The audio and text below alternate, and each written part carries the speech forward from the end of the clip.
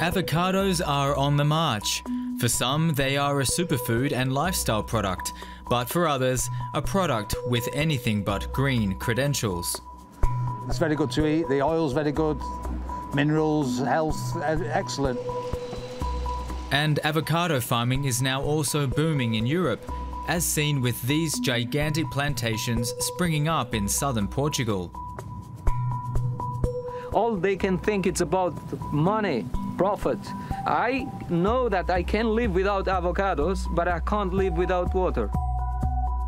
An avocado tree consumes as much water per day as a family of 4, a super thirsty fruit in a country plagued by drought. I don't see a reason that we have to say that the avocado is the Godzilla of the water. It's not.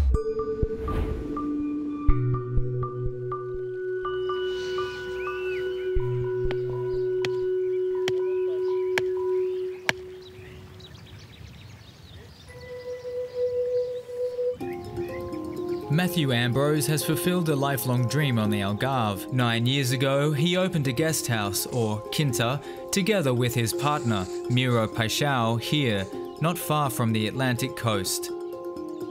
They invested 650,000 euros in the property, which includes 4 guest rooms. Matthew and Miro regularly have returning guests, but fear this might all soon change. I was in the UK and I was working like crazy. I ran bars and restaurants, and it all became too much and I needed to change my life. I ended up in hospital, had a fairly major breakdown mentally and physically from stress and overwork, and I had to change my life. So many years ago we discovered this area of Portugal while travelling, and we sort of fell in love with it. As you can see, it's a fantastic property. We enjoy putting work into it. The daily upkeep is no trouble at all for us. It's a joy to work here 7 days a week.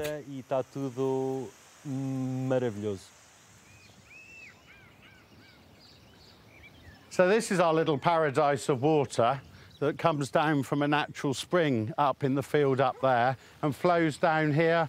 And this is just a little paradise for birds, for insects. This little spring is of huge importance for Matthew and Miro. It supplies the water they need for the animals and for their guest house. Great, isn't it? It's going to be devastating. The lack of a main water supply has not been a problem until recently. Now there's a serious danger looming on the horizon.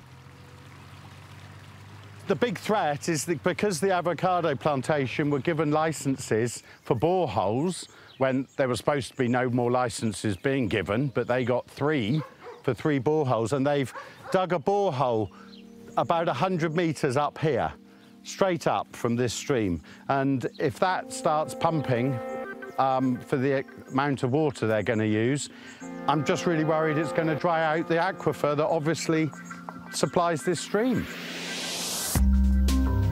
That new danger is an avocado monoculture being developed practically in the backyard of Matthew's quinta.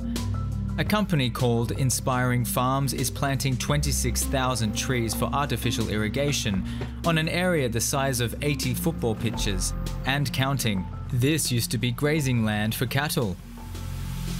Well, we have made a couple of attempts to sort of ask the manager to come and say hello and, you know, create a little bit of communication so we get some assurance of things that are happening. But they don't seem to have any, they're not interested, are they?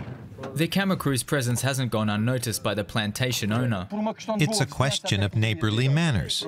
Precisely. If there's a problem, just tell my secretary that you want to talk to me, and just come by. I'm always here. So what's the problem? I don't want to see you cause any trouble. You got that?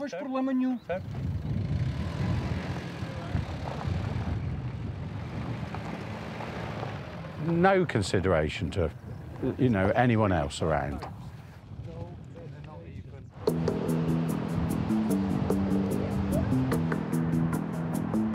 The Algarve is a traditional vacation region including coastal resorts like Faro and Lagos. And it's now also a highly attractive location for avocado farmers. Avocados originally hail from Mexico. Until recently, the European market was mainly supplied from Israel and Central and South America. But now the fruit is being increasingly farmed closer to home, thriving as it does in the warm climate of southern Europe. Avocados yield 4 times the profit margin of the oranges and lemons traditionally grown in the region. But the monoculture farming has come under criticism worldwide due to the negative impact on the environment and, in particular, the fruit's high water consumption. In springtime, southern Portugal bursts into colour, but the country has been struggling for years with water shortages. Soon the intense summer heat will scorch the vegetation. Every year the region faces the threat of wildfires. In 2020, they razed 65,000 hectares of land, claiming the lives of several dozen people and destroying hundreds of houses.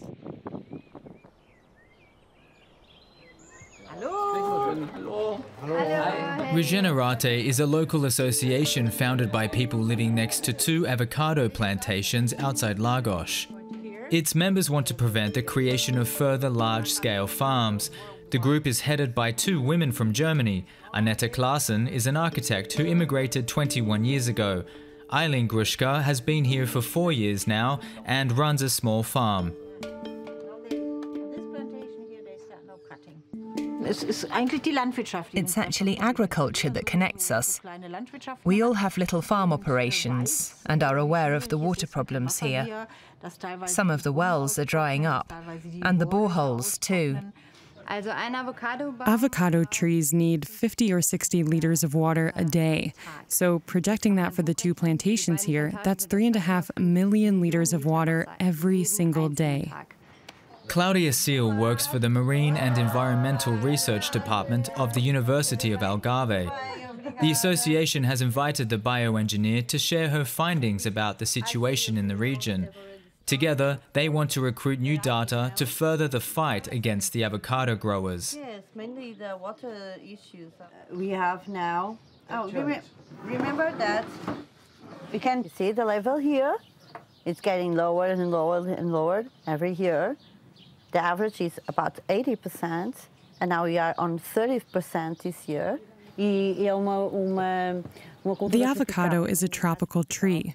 Its water consumption is disproportionately high for a region already at risk of desertification like the Algarve. Plus, the trees are planted in monocultures, so the high water consumption is accompanied by the use of pesticides. Claudia Seal is here to find out more on the ground. Cork oaks and pine trees typical for the region had to be cleared for this plantation, which belongs to the Frutinevs company. At the same time, public roads and paths were privatized practically overnight.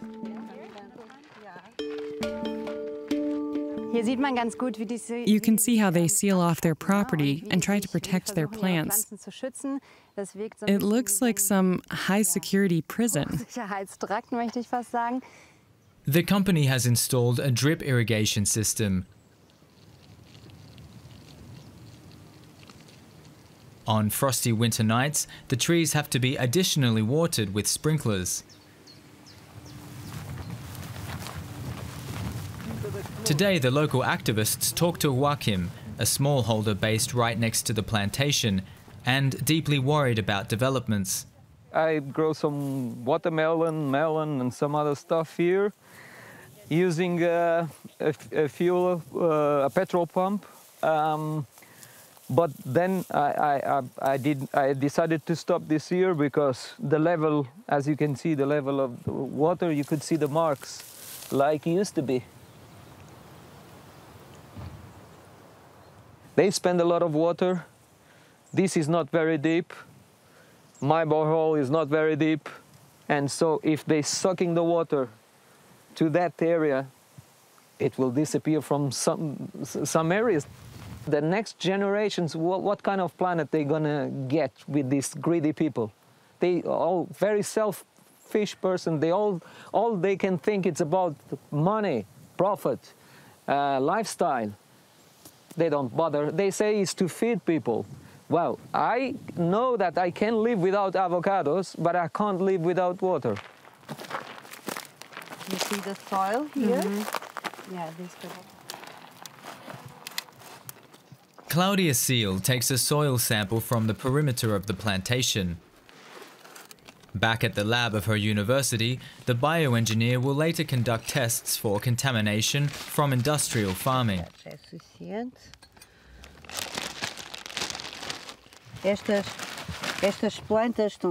These plants here haven't withered because of the sun. Winter has only just ended, so that can't be the reason. It's obvious. They use weed killers like glyphosate and other herbicides.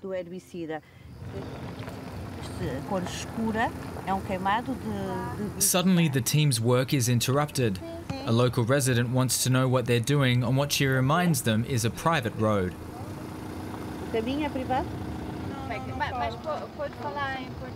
She seems more bothered by the environmental activists than the plantation itself. It's good that the Algarve is now becoming a farming region, with new jobs being created. You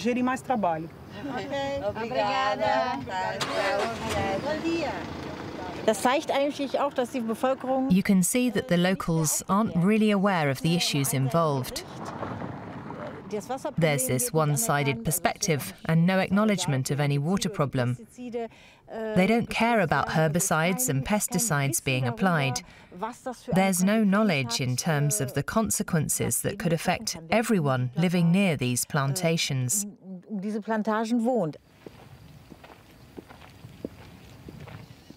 Meanwhile, the avocado growers in turn accuse their opponents of having a one-sided view. Among them is Hugo Melita from Tavira. He works for the Global Avocados Company and is currently overseeing the spring harvest.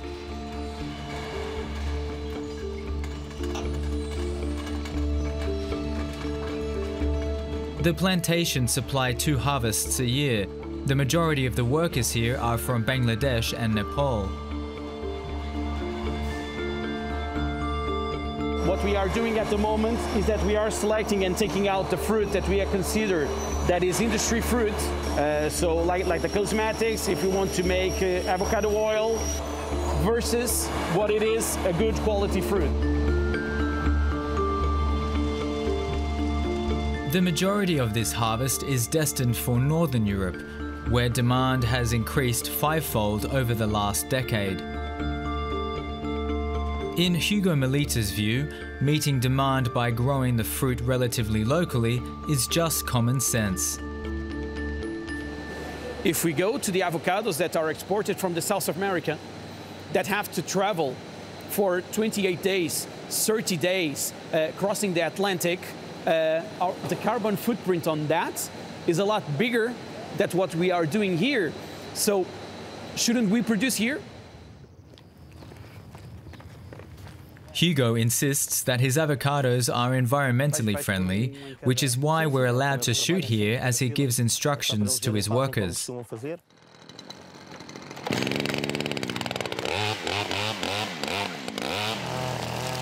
At all other plantations we approached, the response was no cameras. The new harvest, due in October, is grown with the help of a computer and satellite-controlled irrigation system. The use of pesticides is minimized, we are assured, due to the trees only needing treatment twice a year. This mulching that we have here is from the leaves that have dropped from the avocado trees. And if you have seen there, we don't apply herbicide, and we also don't apply herbicide here. There is no herbicide in the avocados, which, comparing to a lot of other crops, there are herbicides that are applied. Because of these drops of leaves and the mulching that is created here, we don't need to do that.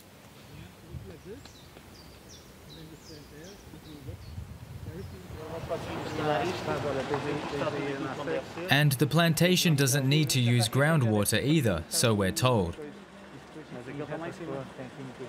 This area of the Algarve, we are supplied by 2 dams community dams.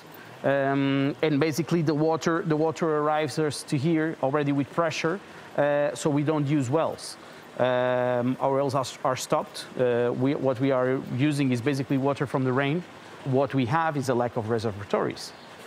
Because, for instance, this year we had a lot of rain. Our dams are almost at its maximum point. So we will have water for 2 years, at least.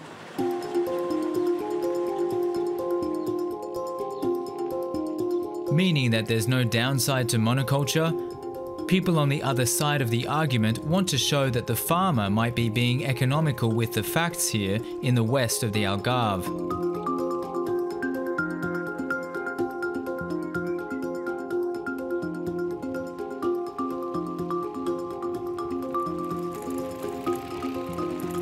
Bauagem de Bravura is a reservoir inland from Lagos. This spot would normally see waters reaching 10 meters deep in spring, but the reservoir here is practically dried up. It didn't rain for years enough. So it lows and lows and lows. Every year it's a bit lower than the year before, and it's not enough rain. Although the people say it rained this year, or last winter, or in December and November, but it's not enough. The water in this dam is mainly used by farmers. Yeah. So they now started to fight with each other for the rights to use this water. Yeah. They are not allowing new farmers to come and using this. Yeah. Claudia Seal takes a water sample for later analysis in the lab. The bioengineer expects to find traces of herbicides, pesticides and nitrates washed in from the plantations. The management and distribution of water in the Algarve is the responsibility of the State Environmental Agency. Citizens' initiatives and environmental groups say that instead of properly monitoring compliance with guidelines, the authorities actively support industrial agriculture. Pedro Coelho heads the agency's Faro office. We're aware that we're not always able to control how much water is used on the plantations. Many plantation owners have no water meters. Landowners can simply take the risk of building plantations without permission. There's a legal loophole. Something has to change. The authorities are under pressure due to revelations of repeated irregularities in their dealings with commercial companies. Recently, an avocado producer was handed a fine of €12,000 for the first time, a drop in the ocean compared to the profits involved in the business. Plantation owners are obliged to supply data via water meters and have to pay up if they don't. The fines amount to €20,000 for individuals and €75,000 plus for companies, and those sums are nothing to sneeze at.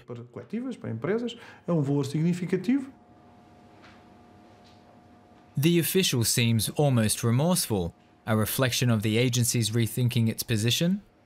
Portugal produces some 13,000 tons of avocados every year, a figure that is likely to rise. Monoculture farming has been practiced for decades here in the Algarve. Before avocados, it was raspberries. But industrial production requires hard physical labour in stifling temperatures, not least in greenhouses. With locals these days reluctant to do the job, the farms recruit workers from India, Bangladesh and Nepal for an average wage of €3.50 an hour, often under dreadful conditions. For me, it's not easy here. We don't understand the immigration process, we don't understand anything. And if they like, they do the work. If they don't like, they don't have. If you have all the documents also, they don't do the work. But at this young time, we have lots of dreams, lots of things in the mind. So we have to control ourselves, and for me, it's not easy. Plantation manager Hugo Melita insists he treats his workers fairly. As he sees things, employing cheap labour from Southeast Asia benefits everyone involved.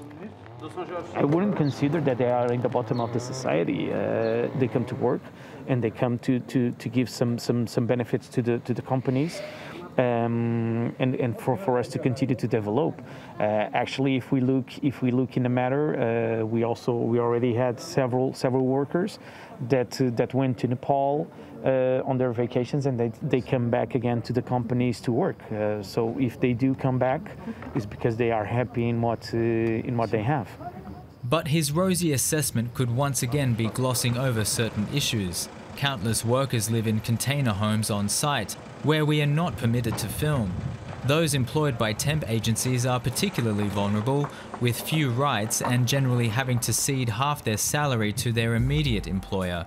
Instead of earning money, many fall into debt.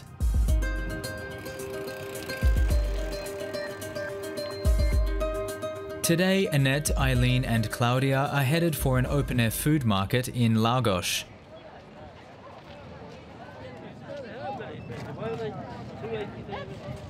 Among the local organic enterprises and smallholders presenting their goods here are people who have immigrated from Northern Europe.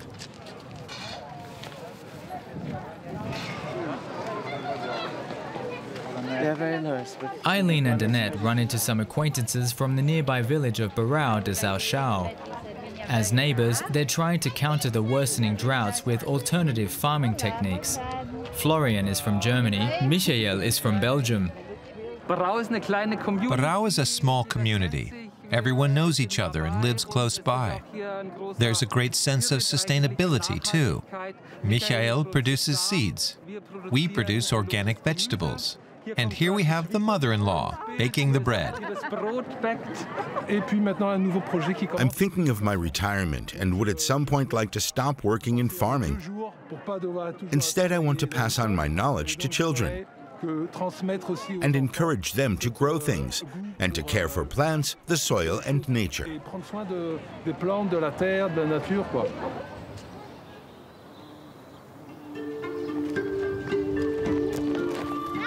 A lot of farmers in Barão de Seixal use permaculture methods, which means no chemicals and not ruining the soil, in keeping with natural processes. The yields are, of course, lower and the resulting price higher than with what are now conventionally grown vegetables. Michael is planting specially selected seedlings together with local children, vegetables that can thrive with a minimum of water in a region frequented by drought and intense heat.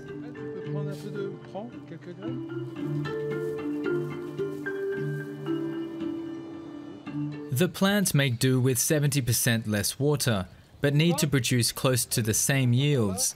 It's the only option these farmers have in the long term. It's a principle you can adapt to any plant, any fruit, any seed.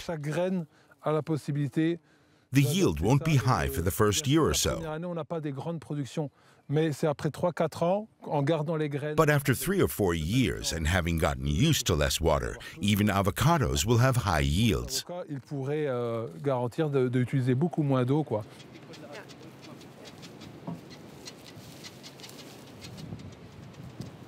Florian likewise has a special way of growing produce. He accompanies ground-based vegetables like potatoes and lettuce with peach, almond and apple trees. Avocado trees would also be an option. Using companion plants is the very opposite of industrial monocultures.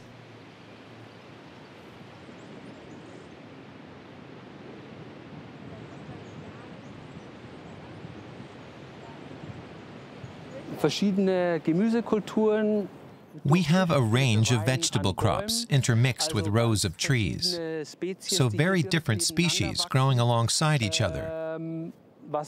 And that in turn is a disadvantage for pests, because they don't find many plants of the same species. So you don't need 2 different irrigation systems, and the soil is saturated. Florian says this setup will be the only way of farming sustainably in Portugal, although it would also spell the end of the €1 avocado. Avocados are bound to become more expensive if they're not grown in these large monocultures. If you have more manual labor and lower quantities, then the price will definitely go up.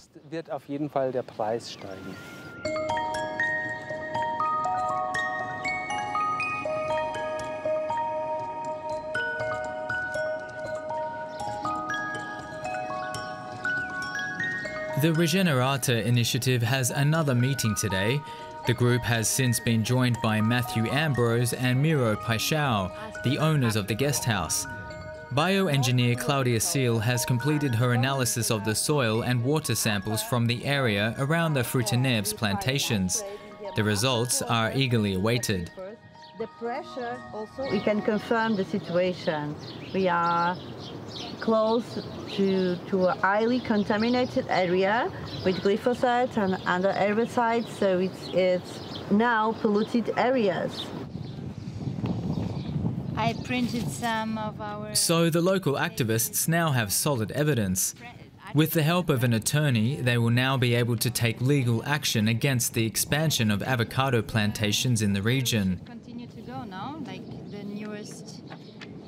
Is the fruit some call green gold in fact causing ecological havoc? For some people, it's a fast track to big profits. But the environmentalists are convinced that alternative approaches are possible. A lot of Portuguese people remain reluctant to join the protest. They're wary of the inevitable confrontations with the authorities. They're fed up with the red tape and see protests against the institutions as a losing battle. But these are issues of concern to Portuguese people. They'd probably imagine a quieter form of protest.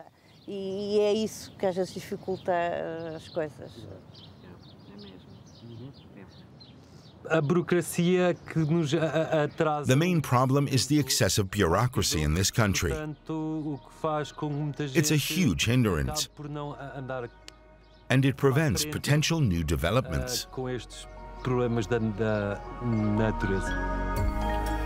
Matt and Miro are no longer alone in the fight against the plantation bordering their property. Regenerata has filed a legal challenge to the construction project, and its license is currently being reviewed. If granted illegally, the plantation would have to be shut down. But the holiday home hosts still fear they'll have to have their water delivered by truck in future. Will their garden dry out and become an eyesore for their guests? In their case, it's their dream and livelihood at stake. We have to work forwards to try and control it and to try to get the government to understand that these monocultures are not the way forward with agriculture, and ethically these greedy corporations, we've got to stop them, or they've got to slow down. This is about the environment at the end of the day and climate change. And food for thought for those seeking a really sustainable diet.